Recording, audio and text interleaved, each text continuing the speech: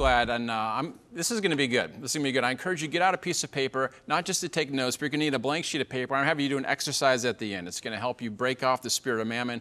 I believe that's the number one reason why Christians aren't prospering. So as we get started, can we just start off with an admission? Yes, there's been bad teaching on finances in the church in the past. There's also been bad teaching on heaven, and I still plan on going there. Right? There's been bad teaching on grace, and I still plan on receiving it every day of my life. So fear of error is not a reason to ignore truth. If you're ignoring truth, you're already in error, right? So let me give you my definition of prosperity as we get started here. You guys ready for this? Is you have no financial debt. Financial leverage is something different. I'm not going to talk about that. You have no financial debt, and you have more than enough resources to fulfill every divine assignment God has for you, and enough left over to help others fulfill theirs.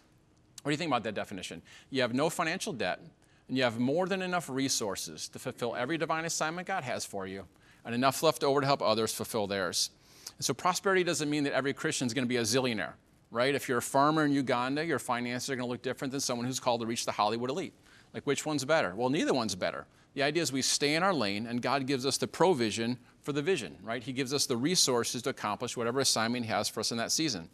So if you're Joseph in prison in the Bible, abundance for Joseph doesn't mean you've got the finest chariot in the land and a palace on a hill, but it means you're going to have the wisdom, you're going to have the emotional health, you're going to have the favor that got him to appointed to head of all the prisoners and be able to complete his assignment in that season. So if God can get money through you, He'll get money to you, and there'll be plenty left over for you. That's a powerful thought. I want you to picture a hose. Right? So you are that hose, and the resources are that money that's flowing through. And here's the good news. The inside of a hose gets wet. Right? And so if God can get money through you, He'll get money to you, and there'll be plenty left over for you. I got some good news. God does not mind meeting your needs in style. Right? His name is El Shaddai, not El Cheapo. How we doing? So I grew up in a denomination that was big on giving to missions, and I love that. I love hearing the stories here that you guys, you're a TV station, you're not just putting outward ministry nationally, internationally, but right here in the city. I love that. But I would hear stories that went like this from the missionaries. The missionary family, they're out in the mission field, they're broke, they've got no food, they've got no resources, and they would sit at the table, and by faith, they would set the table, knowing that they had no food. They put the plate, the knife, the fork, and they would hold hands and pray, and as they're praying, be a knock at the door. And they would go and answer the door, and there's a family standing there with groceries, and the needs are met. Like, we need those stories. Right? How many of you heard those kind of stories before, right? But here's what we need even more, is we need people who not only have the resources, but they have the ability to hear from God on where to deploy those resources. That's what I call a kingdom wealth builder. Okay, I believe that's what I'm talking to tonight, or today, or whenever you're listening to this, is a kingdom wealth builder is someone who's turning their dollars into soldiers to accomplish kingdom purposes. I'll tell you what, I really like that definition. Dollars into soldiers to accomplish kingdom purposes. Now, I'm going to give you a 15-second sermon on finances, probably the greatest sign and wonder you've ever seen, a preacher doing a 15-second sermon on finances. Everything I'm going to tell you is true, but it doesn't work for most Christians because of the spirit of mammon. So here it is. Ready? Who in here needs more finances? Yeah, preacher, we need more finances. And then begin to talk about how poverty and lack are not God's will. Absolutely true. Begin to talk about sowing and reaping. If you'll sow generously, you'll reap generously. 100% true. The Bible even has that in the context of finances. Talks about you can get a 30, 60, yay, even a 100-fold return in your finances, right? All of that's true, and all of that's in the context of the finances in the Bible. But here's the problem. It's all biblical and it's all true. Then how come Christians aren't walking in this? Here's the problem, is when you don't have your heart right, it reverses our relationship with God. So now I'm using God to go and get me more money. Here's the deal, guys. He's God. You're His servant, and you're turning those dollars into soldiers to accomplish kingdom purposes. So the problem is the spirit of mammon comes in, reverses our relationship with God. So let's talk about the spirit of mammon. When you see here's spirit of mammon, don't picture like a demon wrapped around your brain, okay?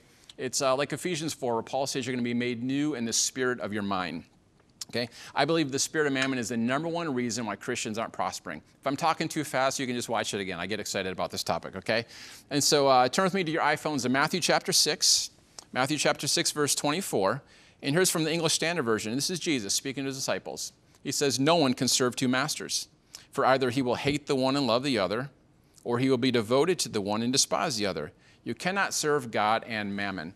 And so some of your Bible translations may say God and money, but you'll look in the little footnote there, it'll say it's the word mammon. So what's mammon? Mammon was the demon god of Syria, whose name meant the power of riches. So here's Jesus. He's a brilliant teacher. He's setting up, you can either put your trust in the one true God, or you can put your trust in the spiritual influence behind money. So here's what mammon does. Mammon tries to get you to look to money the way you're supposed to look to the one true God. want you to think about this. So if you begin to feel more significant and more secure when you've got more money in your checking account, that's the spirit of mammon, because your security and your significance is supposed to come from God himself. Okay?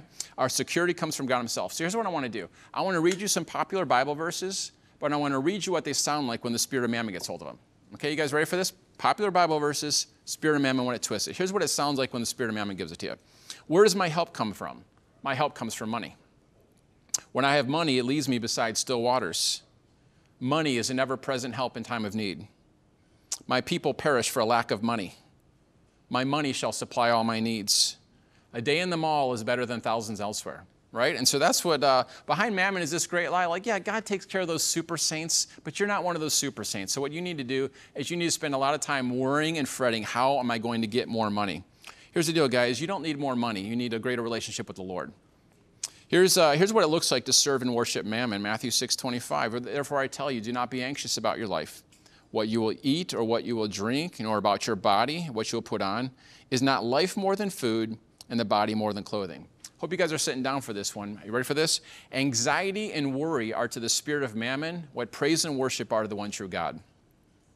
When you're worrying about money, you're literally bowing your knee to a lesser God and saying, I give you my heart, I give you my soul. I can't believe I'm singing on television here. This is my dream. This is my dream is happening here today. I want you guys to get this. Fear is faith in the devil, okay? Worry is a form of atheism because it's imagining your future without God. Faith is imagining your future with God. I got some super good news for you. God's already in your future. He'll be there when you get there, so you don't need to worry, okay? I want you guys to get this. God's supernatural cannot flow into fear and worry. It's like heaven's blessings are open. Jesus, ever since Jesus paid for it on the cross. Let me just make this. I'm going to go off notes here for a second. I'm going to make a strong statement. I'm going to back it up. God would no more rather have you in poverty than he would have you in adultery. He paid for you to come out of both. That's a strong statement. God would no more rather have you in poverty than he would have you in adultery. He paid for you to come out of both. Remember how poverty came on earth. It came with thorns and thistles and the sweat of the brow. What did Jesus take on the cross? He took thorns and thistles in his brow and shed blood to break the curse of poverty. Remember, his inaugural ministry said, the Spirit of the Lord is upon me to preach good news to the poor. What's good news to the poor? You ain't got to be poor anymore. Then he goes on, he says he's going to open blind eyes. He's going to set captives free. And so he gives a negative condition, then he's going to change it. Blind eyes, he's going to open. Captives, he's going to set free. What was the solution to poverty? It was the gospel. It was the good news being preached. The Spirit of the Lord is upon me. He's anointed me to preach good news to the poor. Somehow the gospel of the kingdom has in it the seeds to pull you out of poverty. There is no prosperity gospel, but the gospel of the kingdom includes prosperity. The gospel prospers. How are we doing? Are we okay here so far? All right. Let me make this statement. You don't need more money. You need a greater relationship with the source. Okay? Don't ever get this confused. God is the source. Everything else is a resource. Don't confuse the source with the resource. How many of you guys recognize the Old Testament prophets had it rough? Like, oh man. Isaiah had to walk around naked for 3 years. I'm like, I don't even take my shirt off at the pool anymore. Last time I did, there was threats of some lawsuits from some retinal damage from the glare spots because my body was so white. Hosea was asked to marry a prostitute named Gomer. I'm like, her name was Gomer. You should have known things were about to go horribly wrong. My apologies to any Gomers out there. Ezekiel was asked to cook his food over his own dung. Now, that's hilarious when you're in junior high, but when you're an adult, that's completely disgusting, right? You can see why the church has been a nonprofit organization for so long. Elijah, God says, Elijah, I want you to prophesy a famine. He's like, I'm an Old Testament prophet. I love prophesying famines in the land that you're living in. It's like, man, how about we couldn't do it? The Amorites, the parasites, the termites, the cellulites, the mosquito bites. He's like, no, Elijah, in the land that you're living in. He says, don't worry, I got a sweet resource of provision for you. I want you to go to the brook Cherith. Remember that? So he goes there, he's got the water, he's got the Amazon now ravens sending him food every day. Everything's going good until the brook dries up. Now, what do most Christians do when the brook dries up? They start freaking out. God's abandoning me, this giving isn't working, right? And so, again, don't confuse the source with the resource. Your resource of provision is going to change many times in your life. And maybe it's your job, maybe it's your parents, maybe it's still your parents, no judgment here. Pension, Social Security, whatever it might be. Those are just resources of provision. The source of provision never changes. So he looked to God. Every time the resource of provision changed in Elijah's life, here's the very next verse. And the word of the Lord came to Elijah. So you may be in a season here where it's like your brook is drying up, where your resource of provision has changed. What do you need to do? You need to get the word of the Lord. So God says, Elijah, I want you to go to the city of Zarephath and find a widow. I'm sure he was like, Lord, did you say window? Is there like a window of blessing? No, Elijah, she's a widow. Is widow like the last name of like a Boaz type person? No, Elijah, she's a widow. Why is this strange? Well, there wasn't like a lot of female entrepreneurs on Shark Tank in the ancient Near East. Her resource of provision was her husband, okay? And so, he goes there, and he says he sees a woman, and she's foraging through the rubble, trying to find enough sticks to start a fire. That ain't a good sign in your new resource of provision, right? And so Elijah talks to her, and he says, hey, can you get me something to eat? And she says, listen, it's kind of a bad time. Got a little bit of flour, got a little bit of oil. My son and I are going to make one last cake that we might eat of it and then die. Not the mighty faith declaration you're looking for out of your new resource of provision, right? So I'm expecting Elijah to take up an offering for this poor widow, right? Find some people of means in the city, and he does take up an offering for himself. Remember that? He says, bake me a cake as fast as you can, right? Bring me a cake that I might eat of it.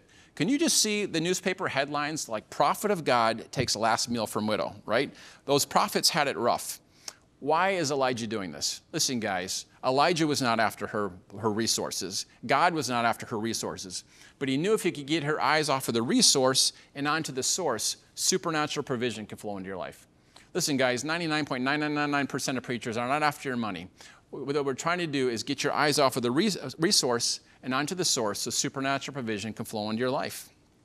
See, the spirit of Mammon, Elijah knew that the spirit of Mammon had already captured her heart, and he knew if he could get her eyes in the right place, things could happen. If you get nothing out of this message, catch this phrase: nobody can take better care of me than Dad. Boy, you get that lesson in your heart, it breaks off the spirit of Mammon. Nobody can take better care of me than Dad, because Mammon puts this deep fear in your heart. You know, God's not going to take care of you. You got to take care of yourself. You got to get on the internet and start finding all these ways you can make money. Matthew 6:26, look at the birds of the air. They neither sow nor reap nor gather into barns, and yet your heavenly Father feeds them. Are you not of more value than they? I got some good news for you. Provision comes to you because God loves you more than birds. That's good news. How do most people try to get their needs met? Through sowing and reaping. Sowing and reaping is not to get your needs met. If you got a need, sow a seed. Just because it rhymes doesn't mean it supersedes Scripture. How are we doing out there? Okay? Sowing and reaping is to increase your harvest of righteousness. Okay? As believers, we don't give to get. It's way better than that. We give to get so we can give away even more. Your harvest of righteousness in 2 Corinthians 9 was your ability to be generous. So we don't have to perform in order for God to provide. If my kids, when they were little, if they came home from school and said, Dad, I gave away 10% of my sandwich at lunch, can I have dinner? I'd be a horrible father if my kids thought they had to perform in order for me to provide. Okay, here's some good news, guys. A lot of people, they're treating tithe like it's hush money to the mafia. That if they don't send their tithe in, that God's going to send Guido to break their kneecaps. He's going to send the devourer to eat their crops. Here's some good news. He's God the Father, not the Godfather. Okay, so our giving is to increase our harvest of righteousness. It says they neither sow nor reap nor store in barns. What do most people do? They're either trying to manipulate God with the divine slot machines of heaven with their giving. That's the spirit of Mammon. Or they're hoarding it. They're storing in barns. They're trying to hoard it. And as a believer, remember, if God can get money through you, he'll get money to you, and there'll be plenty left over for you. Have you ever seen a bird having a panic attack? No, but we've seen plenty of people doing that. Why? Because birds have this innate thing on the inside that nobody can take better care of me than Dad. When you understand this, you could literally walk into your place of business tomorrow, and your boss hands you a pink slip, and your blood pressure doesn't even increase because you know nobody can take better care of me than Dad. You can step into financial freedom today. You don't have to wait till there's a certain number of zeros in your bank account. You can actually step into financial freedom today when you recognize this. Nobody can take better care of me than Dad. So if you remember at the beginning of this broadcast, or the beginning of my time at least, I asked you to get a piece of paper. So if you're just tuning in, I'm going to give you 10 seconds. Go get a blank sheet of paper and something to write with. We're going to do an exercise here. And we're going to break that spirit of Mammon off of you. And we see people that begin, it's like, you know, if God's blessings are raining on your life, the spirit of Mammon is like an umbrella. It's like that fear and anxiety. God can't bless that. So we're going to break it off your life. And I think you're going to see something shift in your finances. So get a piece of paper, something to write with, and we're going to go ahead and do that. While you're doing that, I just thought of a story. I have a friend, and the Lord has asked him to give away all of his money 3 different times, okay? Now listen, if the Lord doesn't ask you to give away your money and you give it all away, you're a bad steward and you will not be rewarded, okay? So don't hear what I'm not saying. But I want you to hear how free he was. And so the last time his daughter was in college, and so he's like, you know, they had bills and stuff, and he felt like the Lord said, give away your money again. And he said this, he said, He said, when the Lord asked me to do it, I was so excited because I knew I'd have more stories to tell. And can you imagine being that free from the love of money or from any kind of tie to money, that if the Lord said give it away, that you'd be free to do that? So that wasn't planned. Maybe that was for somebody there. But here's what I want to do. I want to break off the spirit of mammon, and I want to help you experience God as your provider. You know, a lot of people have made him Lord and Savior, but they haven't actually trusted God as provider. And here's my challenge here before we do this. Some of you, your finances might be a little bit of a mess. What if you were to say, you know what, I'm going to make trusting God the most enjoyable thing ever? See, money is just another way to be intimate with Jesus. See, there's biblical principles, but principles without the prince is more like witchcraft than kingdom. It's not just doing these principles out of our willpower, it's doing them in his strength with him. Money is just another way to be intimate with Jesus. So if you're here today, or you're listening to this, and your finances are a bit of a mess, what if you say, I'm going on an adventure with God? I'm going to make trusting God the most enjoyable thing ever. So to help you do that, let's break off the spirit of mammon here. So you got the piece of paper. Here's what I want you to do. I want you to ask the Holy Spirit a question. You're going to say, here's the question. Well, maybe let's do this real quick. I got 7 minutes left. I'm going to do a quick training on how to hear God's voice. You guys ready for this? I want you to close your eyes, and I want you to say your first, middle, and last name in your mind, not out loud. Okay? When I count to 3. First, middle, and last name in your mind, not out loud. 1, 2, 3. Okay, open your eyes. See, when God speaks to you, it's going to sound like you, because your spirit and his spirit have been made one spirit. I think a lot of people, they're waiting for God's voice to have a lot more sizzle factor, you know, and they're like, oh, I'm your father, you know, like they're waiting for Darth Vader's voice to come shaking or something like that. It's going to sound like your voice, because your spirit, well, that's just me. Well, just you has been united to Christ. You've been made one with the 3-in-1, right? You've been enfolded into Christ like an ingredient into cookie dough, right? You're the fiancé of Jesus. So little old you has the Holy Spirit living inside of you.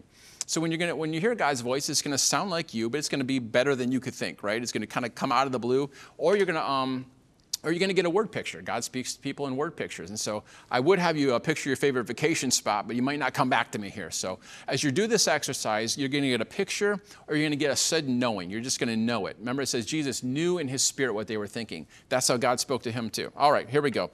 Here's the question with the Holy Spirit. Holy Spirit, what am I worried about that you don't want me to worry about?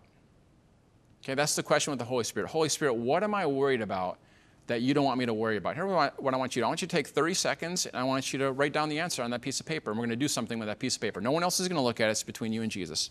Holy Spirit, what am I worried about that you don't want me to worry about? Go.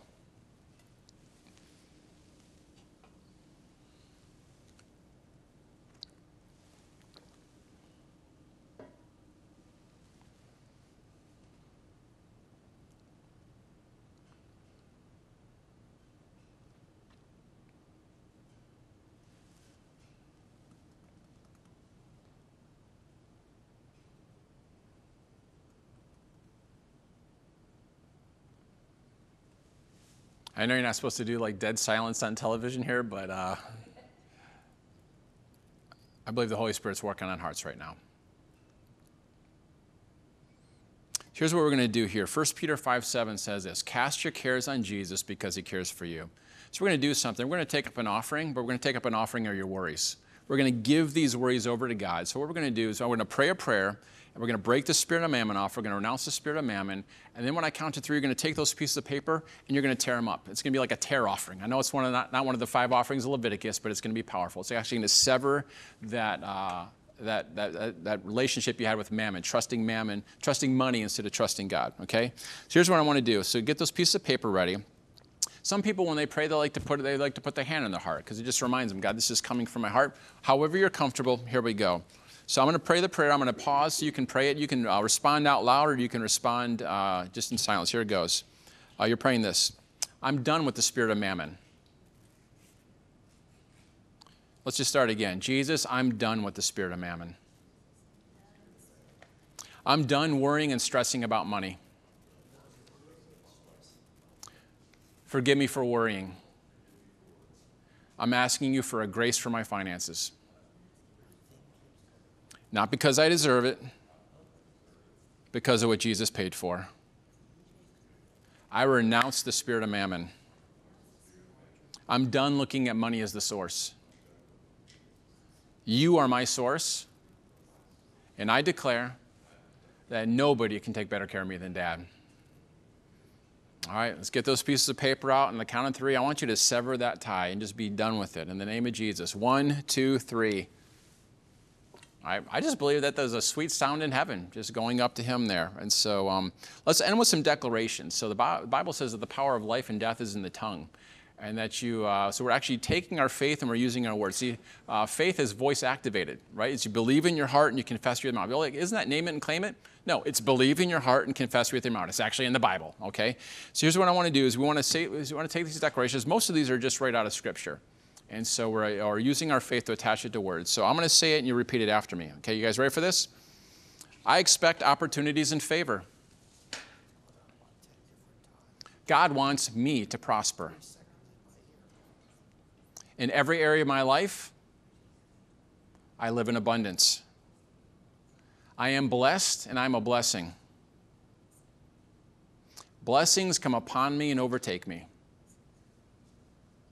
I'm not sure, that's right out of Deuteronomy 20. I'm not sure if you've ever been like driving in your little car and like a big truck passes you by and you get like that whoosh feeling. That's the picture of being overtaken. Okay, so let's read Deuteronomy 28 again. Blessings come upon me and overtake me. All my debt is paid in full in Jesus' name. I have the power to create wealth in order to establish God's covenant on earth. I'm a conduit for what God wants to do in this world. And here's the last one. Nobody can take better care of me than Dad.